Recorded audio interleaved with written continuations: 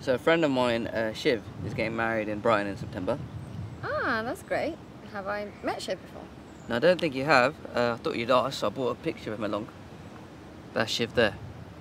He's one of my oldest and best friends. I've known him since school. So pack some dresses, Nipa.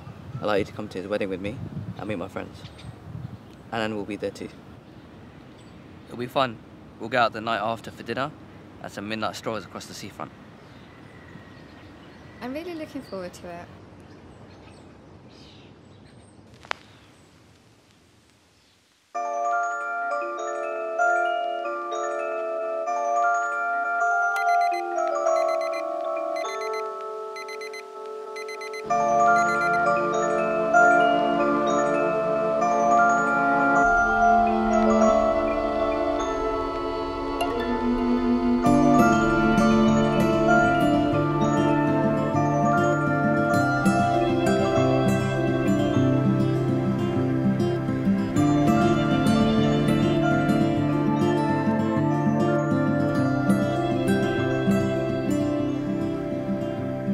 For you, dear, lose my tongue to talk, dear.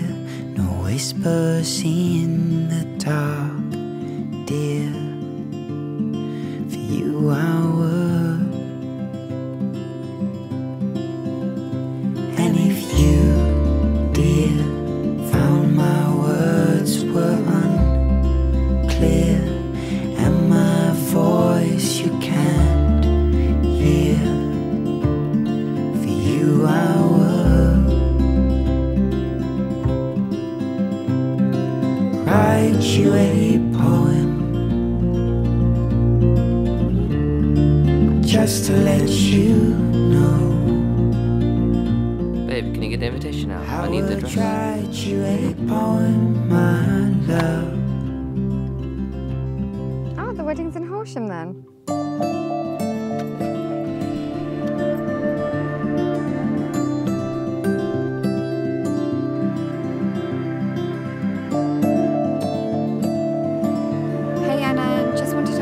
Do you still need a hand with the decorations?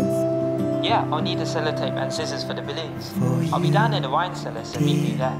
See you soon, guys. My legs to walk, dear. No footprints in the chalk, dear.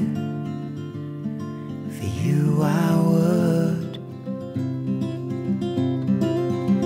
And it's true, dear. If your demons are near and you're drowning in tears, for you I would build you a boat just to keep you afloat. You a boat, my love. Nipa, I've got a confession to make. There is no wedding. I've made the whole thing up, including the Alan story and